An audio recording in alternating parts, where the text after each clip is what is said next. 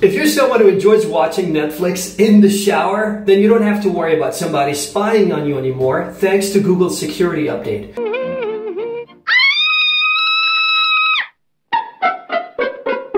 But if someone actually does spy on you, then you better make sure that green light is not turned on. And if it is turned on, maybe that's your cue to put on some clothes.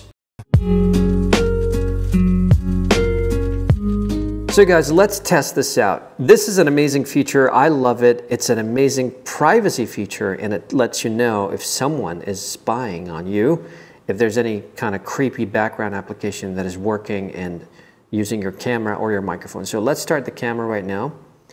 You can see that green dot right there. You see that green dot? This means that there's an app that is using your camera right now, which is of course the camera app. So if you do that, let's say, for example, I want to use the microphone, let's say the voice recorder. So if I record right now, you see, there you go.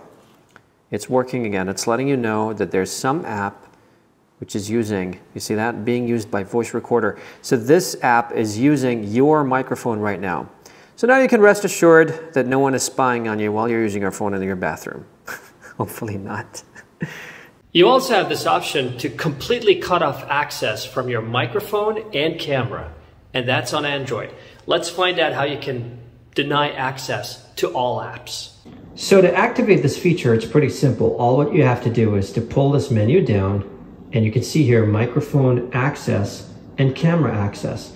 So if I turn off microphone access, you can see here it says turn off microphone access. All apps will be blocked from using the microphone, and apps will still work, but they won't be able to access any sounds from the microphone.